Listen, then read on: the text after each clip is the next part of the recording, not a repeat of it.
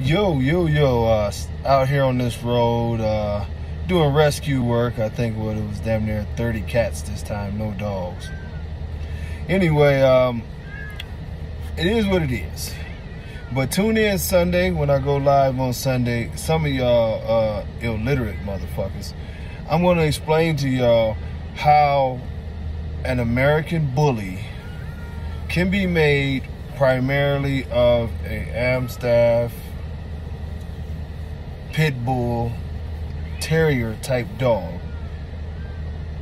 and actually not have to use a bunch of bulldogs to make the breed. I'm also going to explain to you how genetics work, how pulling from traits of the American pit bull terrier, you can pull a larger, bullier dog with some patience and some work. I'm going to give you examples, and I'm also going to pretty much go DEFCON 5 on all of these clowns who keep on trying to make up these lies and acting as if now all of a sudden it's old bulldog traits that were supposedly put into the breed 100 years ago that are coming out and making dogs that look like Brim and all these other dogs that are basically, you can see it, they're just English bulldog mixes and other type of dogs.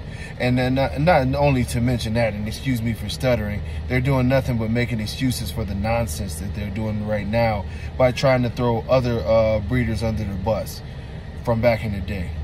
Some of those breeders are breeders from back in the day, which is even stranger. But anyway, we're going to talk about that. We're going to go in hard, and we're going to talk about why didn't this happen and why didn't that happen, and, you know, we'll get it going. But until next time, y'all, I'm about to go find me some damn lotion for my hands. I'm sanitizing too much. Much love. Peace.